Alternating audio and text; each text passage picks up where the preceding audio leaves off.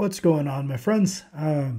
Finished up my training just now. Pretty smoked, so going to be incoherent, seemingly as always at this point. Today's primary goal was a front squat double at 5 plates.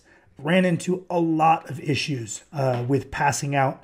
On my way up, I'm going to guess my propensity towards passing out increases with fatigue. So as we get later in this training cycle, weights that I've been hitting very comfortable long static holds with are suddenly kind of turning out the lights. So I kind of intermittently switched between taking my warm-up weights, taking singles on the way up, alternating with heavy holds to try to build up some tolerance on the day to that issue with passing out. And by doing so, we kind of managed to make our way through.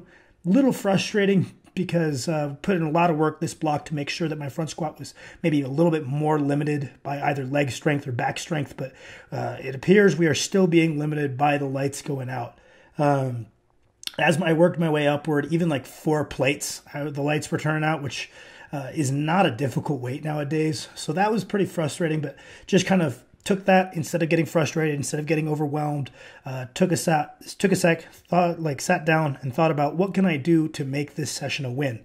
And that's where I came to this conclusion of alternating between the heavy static holds as well as doing my front squatting.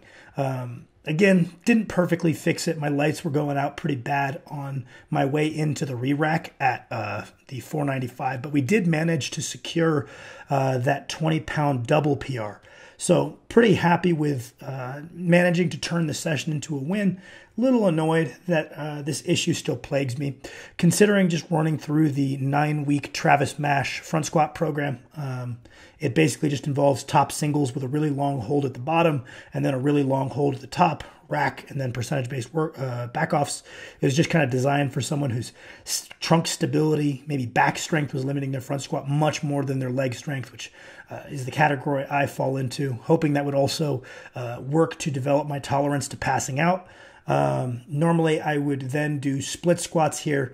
I've got this little tweak on the back of my leg. Nothing serious, but I found that when I was warming up on my SSB split squats, that I was kind of feeling that a little bit in like the hamstring area. So I elected to just do a quick 20-rep set of Hatfield squats, just get some blood flow to my legs. Knees were feeling a little achy. Always feel a lot better once I kind of fill the quads up with some blood. Now that we're later in the training cycle, not pushing these hard at all. Kind of the same thing I would be doing with the split squats, just keeping some peripheral volume in there, because I find when I drop my volume off a cliff, my body tends to feel really stiff and not any better due to the lessened fatigue, just worse from the giant drop off in the level of motion that I'm used to. So put that in there, just keep the knees feeling nice. Next block might push those a little harder in the higher rep ranges, just as a substitute for a belt squat or a leg press. Then moved on to my stiff legs for the day. Pretty tired from all the issues with passing out that seemed to really take it out of me. But despite that, I actually felt very strong on my stiff legs. So that was nice. I worked up to a top set of 465 for 5.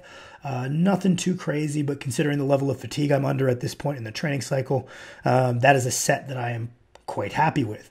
As always, anytime I deadlift from the floor, I do some kind of abs. I just find that antagonistic pairing keeps my back feeling nice. So on this first day, I just do a shit ton of GHD sit-ups, 5 working sets, then bounced back over to the bar and hit, don't remember if it was 2 or 3 work sets of strict pendlay rows just to finish off my deadlifting work for the day. Yeah, that's basically how it went. Rows are feeling okay, just kind of easing back into these, keeping it light again because I drop off my accessory intensity pretty significantly towards the end of the training cycle to shift my focus towards those big main lifts that are the real priority for the training cycle in terms of goals.